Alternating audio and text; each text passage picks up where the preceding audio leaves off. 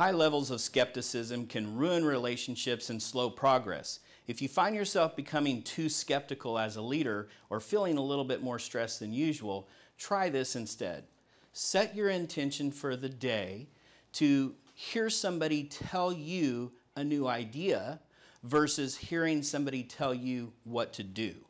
When stress comes into play and you've got so many different things going on, it's very easy to start thinking that everybody is telling you what to do.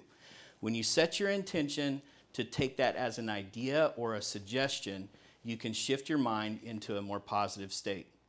If you like what you're hearing here today, please join us at springboardyourbiz.com. Join our community and let's help you springboard your biz to the next level.